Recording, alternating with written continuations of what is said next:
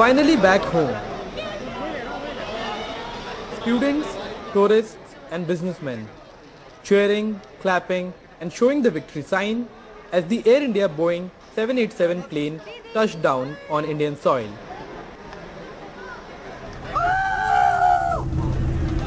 It's the first of 3 special flights being operated by Air India at a 60,000 rupees fare for economy and over 1 lakh for business.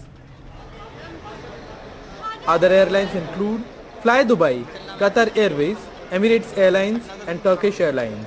I'm extremely grateful for this evacuation process that has been started for the students, and I would really like to thank the Indian government and Air India. मेरी जो ticket थी वो government के through नहीं थी, मैं खुद ही, क्योंकि पैनिकेबल सिचुएशन बहुत ज़्यादा हो गया था, 1-1 लाख की हो जा रही टिकट। आम दिनों में जब जाती थी आप, टिकट कितने का पड़ता था, अभी कितने का? 32 तक का आ जाता था 1000। और अभी अपन 49 तक में आए हैं, 49,000। और जो फ्रेंड्स बता रहे हैं लाख 70,000 80 ऐसे में आ रही है।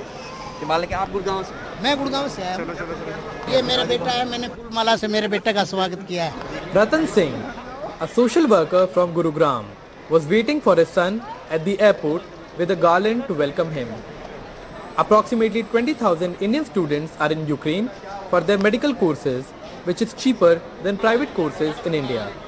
Though he is glad his son is home safe, it's been difficult to arrange the money for his return. Bharat सरकार से तो यही है कि मौका का नाजायज फायदा ना उठाया जाए।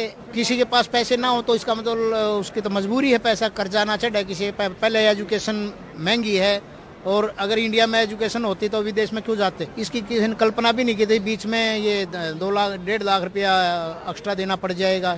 हर जगह स्टूडेंट कंसेशन होता है। भारत सरकार ने भी चाहिए था, दुख के टाइम में ये कष्टदायी टाइम था बच्चों के लिए, तो उसको रियायत देनी चाहिए थी। This video of soldiers marching in the streets is from Ivano-Frankivsk city in Ukraine by a 19-year-old MBBS student, Rashid Khan.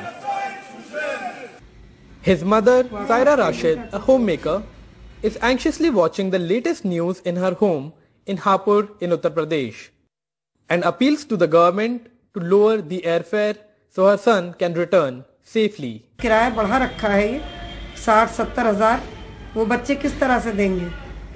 तो वो इस किराए को कम करें, बस हमारी यही सरकार से रिक्वेस्ट है, और उनके आने का इंतजाम करें। As tensions between Russia and Ukraine is rising at an alarming rate, the government of India has also cleared its priority, which remains the safe return of all the Indians from Ukraine.